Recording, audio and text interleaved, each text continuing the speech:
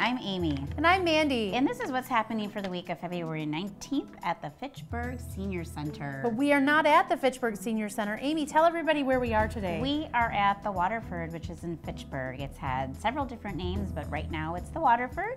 It is a senior living complex that has both independent living apartments as well as residential care apartment complex apartments, which comes along with about 32 hours of care a week.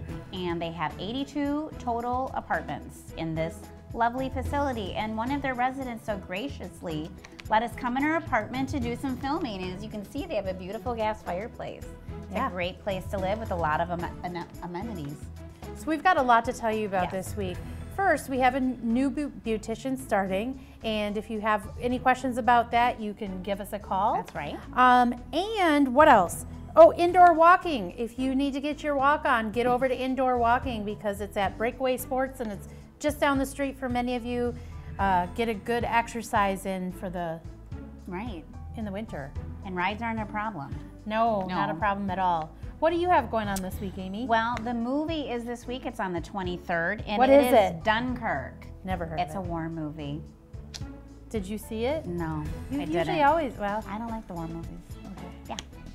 What else? And then the meal of the week is on the 23rd. It's baked chicken and coconut cream pie.